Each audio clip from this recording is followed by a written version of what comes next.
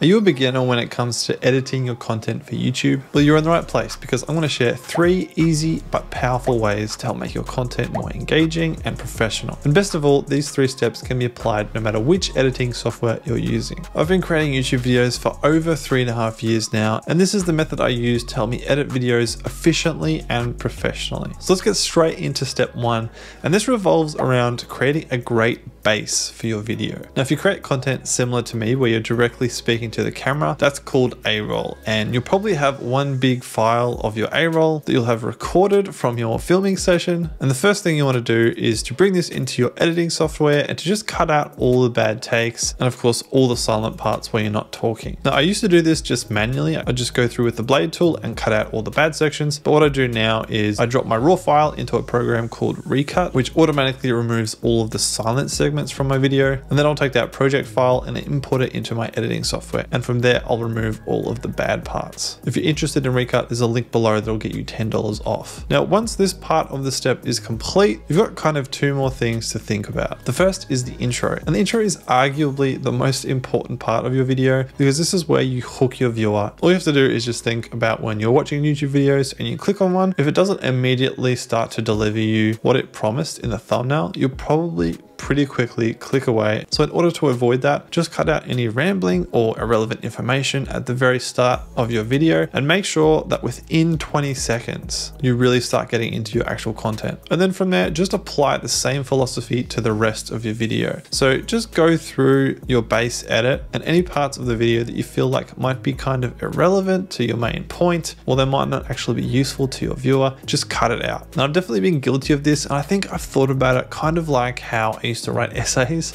when I was in high school, and that was I had a certain word count that I was meant to hit, and so I'd fill out my word count with a whole bunch of filler words, and so there's a huge temptation for me to do the same thing with my videos. But in reality, your viewer doesn't care. They just want the information that they're looking for, so that's all you need to give them. So now, once we finish this step, we have a really clear, concise base for our video that actually communicates what we want it to communicate. Now, we move into step 2, and this is all about making the video more engaging and visually appealing to watch for the viewer. Because unfortunately, often just watching someone speak to camera can be kind of boring, and so we need to spice it up with some music and B-roll. So first of all, find some music that matches the tone of your video. And this is a really great way to help set the emotion, the feel of your video, which just enhances your communication. So I use Epidemic Sound for all of my music, but if you're looking for free music that doesn't have copyright, YouTube actually has a built-in audio library with both music and sound effects. Once you've picked your music, just drop that into your video. You can either have one single track for the whole video, or you can have different tracks for different sections of your video, which is what I personally like to do. Now, the next thing I do in this step is to go back and rewatch my entire video from start to finish and just write down a list of all the different things that I talk about that I think I could add some B-roll to. Now, if you're not sure what B-roll is literally just footage that you overlay on top of your A-roll or the footage of you talking to the camera. And this gives your viewer a visual break from your face to help them avoid getting bored while they're watching. A good way to remember this is to try and show rather than tell. If you can show something visually on screen with a video rather than explaining it verbally, it's always going to be more impactful to your viewer. Now, once I've written this list, I can then go and either film that B-roll, which is ideal because it's original content and it's often the most engaging, or I can go and find some stock B-roll that other people have created online. A really great website with heaps of free video footage is pexels.com. There's all sorts of different B-roll on there that you can quickly and easily download to add to your video and not have to worry about any copyright. Download it all into a single folder and then go through and add that B-roll into the relevant sections throughout your video. Now, once this is done, congratulations, because you've almost finished your YouTube video. But there's one more really important step that can take your video from good to great. And that is step 3, which is to refine and add final adjustments to your video. Now, the first thing to do is to adjust your audio levels. So chances are, if you just dropped your music in, it's going to be too loud. It's going to drown out your voice. So you want to turn it down so that it's not distracting, but it creates a clear vibe throughout your video. I find that around -25 to -30 decibels is what works well for me, but have a play around with it and see what sounds good to you. The next thing I'll do is I'll go through and find the segments where there's still A-roll of me talking directly to the camera. And this is a little trick to help spice those segments up. All you have to do is just add different zoom levels to different cuts. And this does 2 things. First of all, it helps you you to emphasize key points in your video that you really want your viewer to pay attention to. And then the second thing is just that it adds some more visual interests. It makes the video a bit more dynamic. It makes it look like more things are going on. And this can really help keep your viewer engaged. Now, the last final adjustment that you can make is to add titles for any of your key points. And again, the idea is just to add more visual layers to help keep your viewers engaged and to really make your key points pop. Depending on what editing software you're using, there's probably some built-in titles that you can easily add into your video. Otherwise, have a look online. There's definitely free titles out there, or again, paid services that provide heaps of different title templates for you to use. And once you've done all of that, you should have a really engaging, interesting, and professional YouTube video ready to upload and share with your subscribers. If you're looking for more ways to speed up your video editing process, then check out this video here. But other than that, I hope you have an amazing day, and I'll see you very soon in the next video.